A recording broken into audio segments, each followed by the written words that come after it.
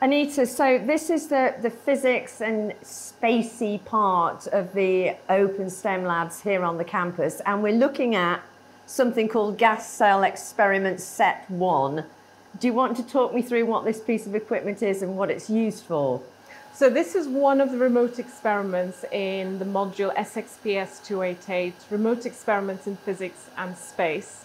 So it's a remotely controlled experiment where students get to analyze samples of gas representing planetary atmospheres to try and deduce their composition and figure out which planet they belong to. Okay, well, I can see we've got gas mix A and gas mix B and a couple of tubes. What's going on the board? So the students get to control the flow of these gases through this gas manifold system, which has a series of valves, and there's also a little treat for them. One of the valves is the thermal valve. So this is the valve, a copy of which flew on the Rosetta mission in the Ptolemy instrument. Crashed into the comet? That's right.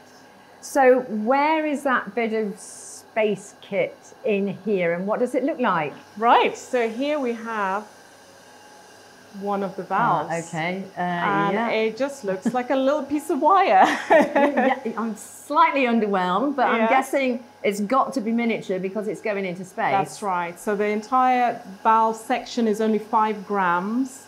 It operates on the principle of dissimilar metals. So it's activated thermally, so you have to heat it, and the expansion of metals opens the valve and allows gases to flow through. Okay, so open when it's hot, closed when it's cold. That's right. Okay, simple as that. So where is that in all of that gubbins on there? So it's in this central section just here, underneath that little black thing, which is actually a cooling fan, like a miniature version of the type that you have on the back of a computer. Oh, okay. So there are wires leading to it to heat the valve up, to open it. And once it's opened and the right pressure is set, the heat is cut, and Is that what's happening with that alarming popping sound? So that's actually somebody who's online right now using the equipment and operating the valves. So these are the valves here, these sort of metal blobs. Yeah. They're pneumatically controlled, so they're connected to an electronics board. The students use a remote interface to operate the valves, and the valves opened using compressed air. So we've talked about the gas management system. Where's the gas cell bit of the experiment? Right, so once they've characterized and calibrated the thermal valve, they can navigate the gas to the gas cell, which is another piece of metal that sits inside an instrument called an infrared spectrometer. So the spectrometer has an infrared source, which emits infrared light that passes through the sample of gas in the gas cell. And then we have a detector on the other side, which measures a spectrum. So depending on which molecules are present in the gas, the signature, the spectrum that is measured is going to be different. So gas mix A will have a different spectrum to gas mix B. That's right. Should we go and have a look at the actual student interface? Yes.